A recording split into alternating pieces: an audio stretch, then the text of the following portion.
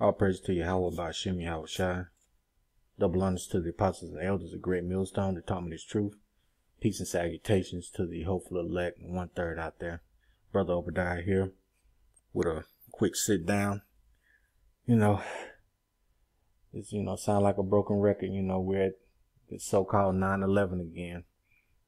Esau and these other heathens and some of our people, that don't want to forget, get over this shit, man.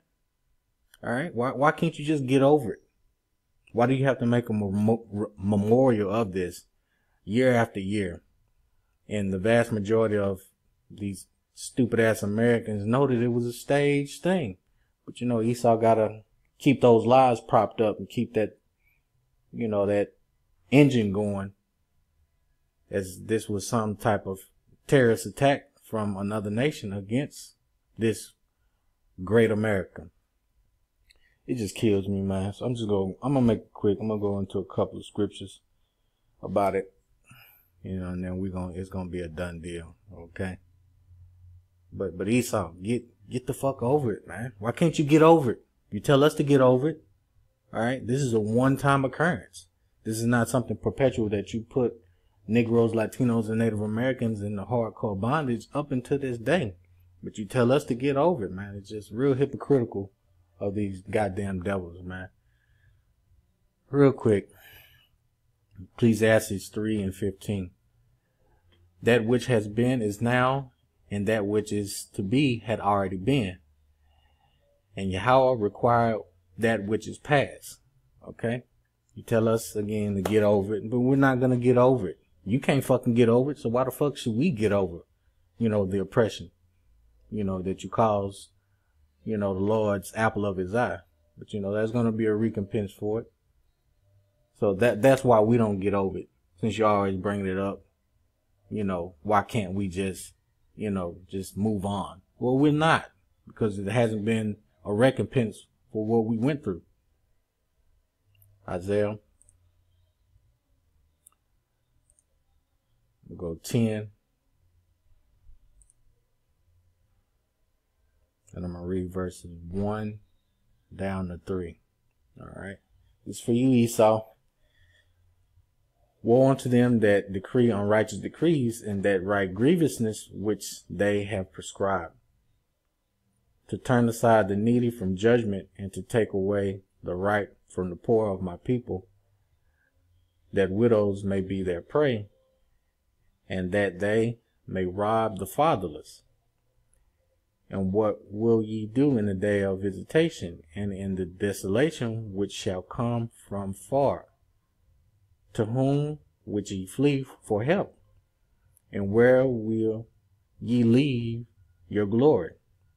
All right, unrighteous decrees. Esau set up this false flag, to set up unrighteous decrees to go into the Middle East, so-called Middle East, to put their influence on there and to gain control and to get the oil. Every brothers, y'all know the story, but that's why they did what they did. My question is to Esau, why don't you hurry up and create a more grandiose false flag, and let's get this thing going, man. You got the brothers that are hastening the day. Go ahead and just come up with something here on a greater scale than what, so-called 9/11, manifested itself. Everybody was shook in that day. Me personally, I was shook myself. I was still in the world. I didn't know no better, and I was leaning to join the service because of that nonsense, man. You see how lost in the sauce, Jake can be? And I praise and I thank Yahweh by Hashem Yahweh Shai for waking me up. I didn't wake up until years after, but, I didn't, go on impulse and join the military and would have gotten my head blown out for nothing. Just to guard poppy fields and, oil fields for the most part. So Esau, you good at doing what you're doing, to set up what your main objective is. I'm going to go Jeremiah. I'm going to go chapter 16. I'm going to read verse 18. All right. And first I will recompense their iniquity and their sin double, because they have defiled my land. They have filled mine inheritance with the carcasses of their detestable and abominable things. So you're going to get, paid back for the things you do. I could give a fuck about you setting up this false flag and, killing, murdering all those people. It's just a lot.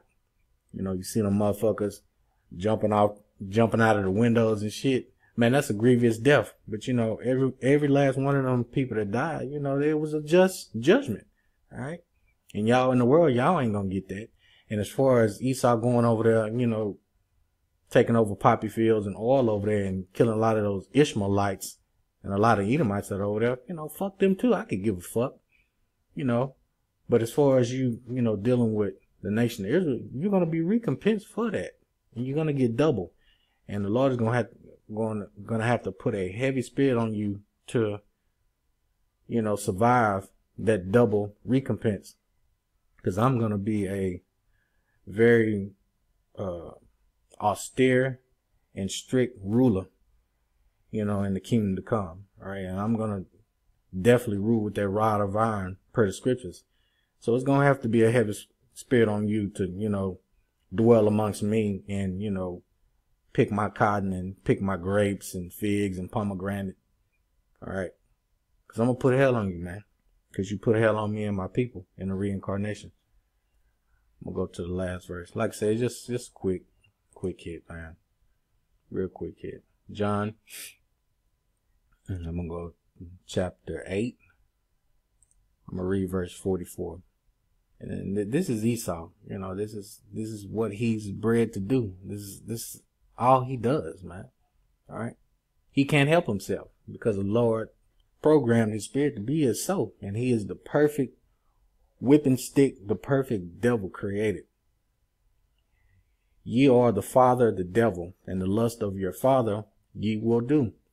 He was a murderer from the beginning, and abode not in the truth, because there is no truth in him. When he speaketh a lie, he speaketh his own, for he is a liar and the father of it. All right.